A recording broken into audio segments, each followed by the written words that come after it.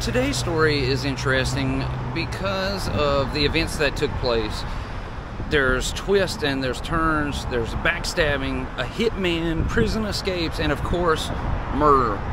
Unfortunately, there's not a ton of information out there for the public, but there is enough that I can tell this story. I also reached out to the local police department to get some information, but at the time this took place, their files were not kept digitally. It was just like paper files and stuff. And so they told me in order for them to get it, they would pretty much just have to go dig through boxes and try to find each paper by paper. And I just said, no, there's no need in all of that. I have plenty of information. I just won't have photos or anything like that. But what we do know about the story is that two men opened up their own bars. And actually, there used to be a building right here behind me, and this is where this took place. They opened up their own bars right next to each other in this old train depot that would have been here behind me. It was only a matter of time, though, after both men opened their bars, that one of them became jealous that the other one was getting more customers than they were. This led to fighting and feuds between the two men that ended when one of the men was shot point blank in the head in his home. An investigation led officers to a crazy murder-for-hire plot that sent a few people to jail, only for one of them to break out and go on the run for 9 whole years. This story today from here in Athens could be straight out of a novel because of how crazy it is. This is the murder of T.K. Harty from here in downtown Athens, Georgia.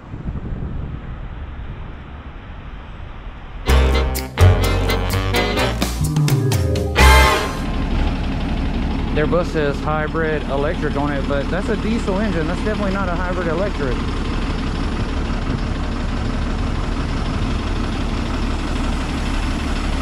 That's interesting.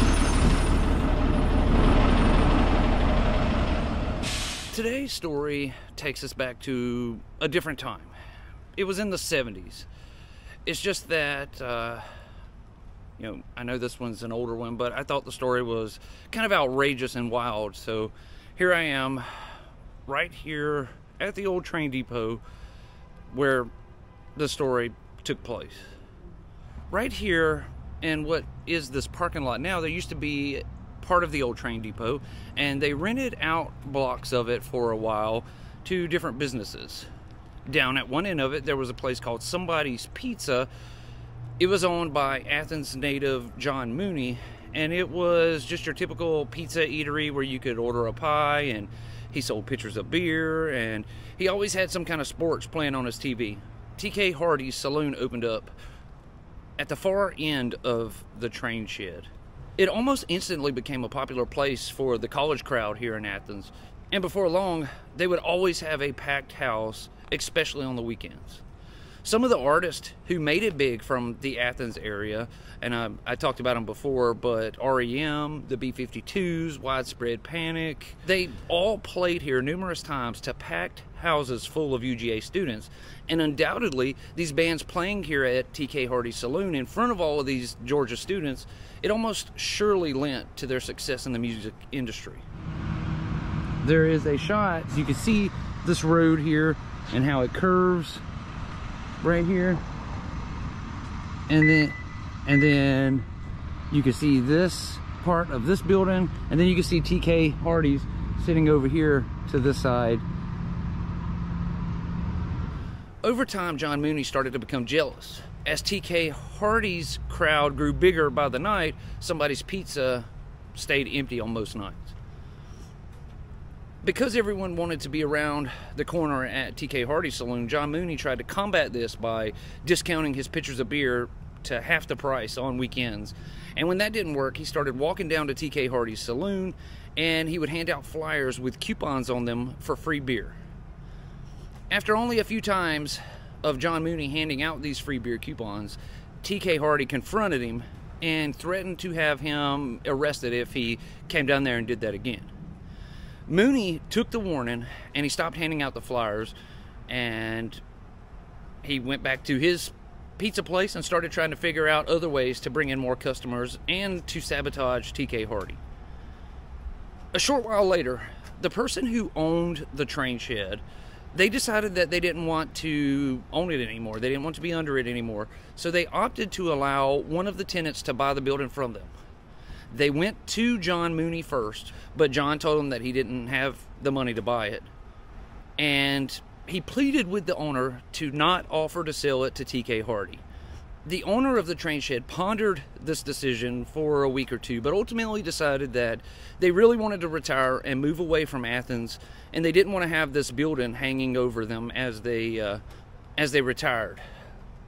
They also later stated that T.K. Harty had been nothing but good to them. He always paid his rent on time, and he was always so friendly, so they didn't know why he and John Mooney had this beef between them. Either way, they went to T.K. Harty and offered for him to purchase the property, and T.K. Harty obliged. He came up with the money and he bought it. You know, he's looking at it like his place is getting packed on a daily basis, and he was making a lot of money, but he could make even more if he wasn't having to pay rent. So he bought it, and they signed the paperwork, and T.K. Harty became the new owner of the old train depot building. After T.K. Harty purchased the building, John Mooney tried to stick it to him any way he could. He constantly failed to pay his rent, and he would call T.K. over the smallest little details and force him to come down there to fix things on his property inside of his building. And on top of that, every opportunity John Mooney got, he started arguments with Harty over nothing. T.K. Harty went along with it for a short while, but he very quickly grew tired of John Mooney's antics, and he started the process of having Mooney evicted from the property. Before that process could end, though, T.K. Harty would be found dead in his home, shot by a single bullet to his head at close range. Immediately after T.K. was found, John Mooney was law enforcement's obvious first suspect. The issues between the two of them were well known, and just 4 hours after T.K. was found, John Mooney was brought in for an interview. Mooney denied having anything to do with T.K.'s death, and at that point, law enforcement didn't have enough to prove that Mooney had done anything, so John Mooney was let go. At the crime scene where T.K. Harty was killed, law enforcement really didn't find any evidence connecting anyone to the murder. There were no fingerprints, no DNA left behind from the killer, so after Mooney denied killing him, the case pretty much went cold. They had nowhere else to look. 4 weeks later, law enforcement would finally catch the break they needed when another bar owner who knew both T.K. Harty and John Mooney, he came forward and told law enforcement a wild story about a man who came into his bar the night before and claimed to be a hitman. The bar owner just thought he was drunk and talking nonsense, so he played along with him and started asking him questions. One of the questions that he asked him were, "Who have you killed that I might have heard of?" This so-called hitman, his name was Elmo Florence, he tells the bar owner that he killed T.K. Harty. The bar owner started getting suspicious, so he asked a few more questions and eventually got Elmo Florence to tell him that John Mooney had hired him to kill Harty to stop him from being evicted, and so that T.K. Harty's saloon would have to close down and his business would, grow in his eyes, I guess. Elmo Florence would go into detail about the murder, even going so far as to tell things that law enforcement had not released to the public. An officer that was in charge of the case at the time said, throughout Elmo Florence's story, he offered up 21 details that they had not released prior to, details that only the killer would know. The very next day, the bar owner who Elmo Florence had told all of this to, he felt that it was sufficient enough that he should report it, so he immediately contacted investigators here in Athens and told them everything. Investigators couldn't believe it. John Mooney was their only suspect, but they had no evidence tying anything to him. So had it not been for the so-called hitman, Elmo Florence, running his mouth at the bar that night, it's likely that they would have never solved this case. Within no time, officers tracked down Elmo Florence, and they sit down to talk with him, and he admitted to everything. The Clark County Athens Police Department wasted no time, and they started looking for John Mooney. For whatever reason, once officers went to arrest Mooney, though, he was nowhere to be found. He was not at home, and neighbors told law enforcement that they had seen him packing up all of his belongings just a day prior and leaving. A warrant was quickly issued for John Mooney's arrest, and then Elmo Florence, who they did have, he was taken into custody and arrested for first-degree murder. 2 weeks later, law enforcement received a tip that John Mooney was staying at a relative's house in Cobb County, Georgia. And as soon as they got this tip, law enforcement wasted no time. They sent officers over, and John Mooney was standing outside when the officer pulled up. So he was quickly taken into custody and charged with TK's murder. When they arrested John Mooney, they searched his vehicle, and inside of his vehicle they found several incriminating notes that John Mooney had written. One of which said clearly, "See Elmo. If worse comes to worse, take the fall for the whole thing and claim it was a robbery gone bad. I will agree to take care of his wife and family." Elmo Florence's trial lasted just 1 week, and he was sentenced to life in prison for TK's murder. John Mooney was also sentenced to life in prison, but because he wasn't the one who actually pulled the trigger, he was sent to a minimum security prison, whereas Elmo was sent to a maximum security. While John Mooney was at this minimum security prison, somehow he managed to work his way into a job in the kitchen where he was like in charge of the kitchen. So this gave John Mooney access to areas that other inmates didn't have access to. On March the 16th of 1980, after only serving 19 months of his life sentence, John Mooney organized his escape. Every day while at the prison, John Mooney and his crew, they were responsible for taking out the trash.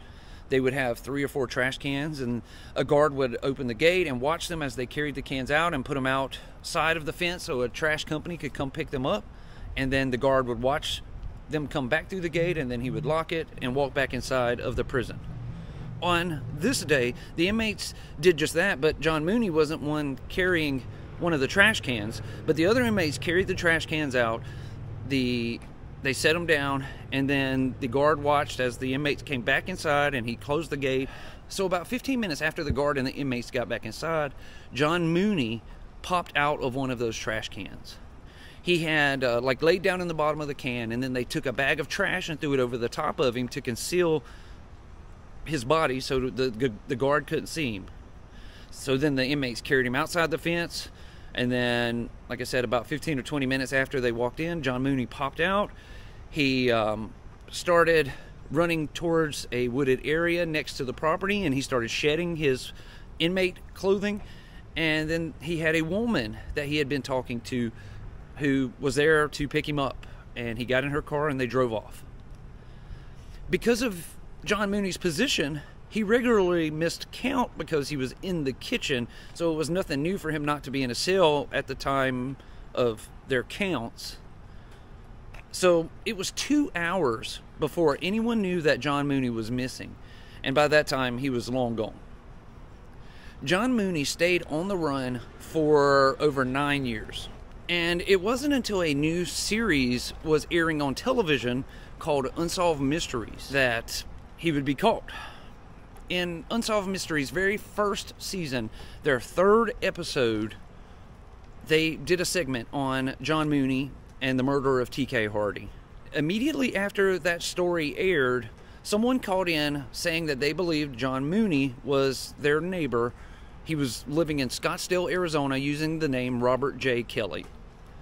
Within days of the Unsolved Mysteries broadcast, the Scottsdale Police Department served a warrant on this house, and John Mooney was taken into custody. During the 9 years that he was on the run, John Mooney had enrolled in college, and he had become an accountant, and he had also gotten married and had a child. None of his new family knew about his past when he was arrested, so it was a shock to all of them. In 2020, after serving 32 years in prison for TK Harty's murder, John Mooney was paroled by the Georgia Department of Corrections and released. Although Mooney is now out of prison and he's living out here in the free world with the rest of us, he will be on parole for the rest of his life, meaning he'll always have to check in with a parole officer even when he's 90 years old. On top of that, anytime John Mooney wants to leave the state of Georgia, say for a vacation or anything, it has to be approved by the parole board, and he has to go through that rigmarole for everything. After John Mooney's release from prison, his wife that he had married 32 years prior in Arizona, she moved down here to Georgia, and as far as I can tell, they are still married and they are together to this day, which is extremely shocking. After 32 years prior, she learned out of the blue that her whole life had been a lie, that John Mooney had lied to her about everything, and then she had to raise this child on her own for 32 years without him.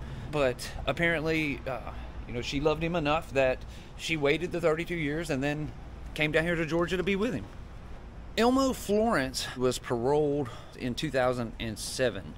He asked for and was denied parole 15 different times after becoming eligible in 1994. But that 16th time worked for him, and they set him free, bringing an end to the story and the murder of T.K. Harty. Now, T.K. Harty Saloon has been long gone. This is an elderly home now, but at one time, this was a heavily populated, train depot, and it was the place to go for all the college students. That is going to do it for this episode today from here in Athens, Georgia, and the murder of T.K. Harty. I want to thank you all so much for watching. I really appreciate it. If you're new here, go down, hit that subscribe button, then hit that notification bell so you get notified every time I upload a video. Thank you all. I will see you again in the next one. The next two are actually way more detailed stories that I have gotten for your requests back for, so they're going to be very interesting. Thank you all. I will see you in the next one. Please stay safe and stay healthy. Much love to you all.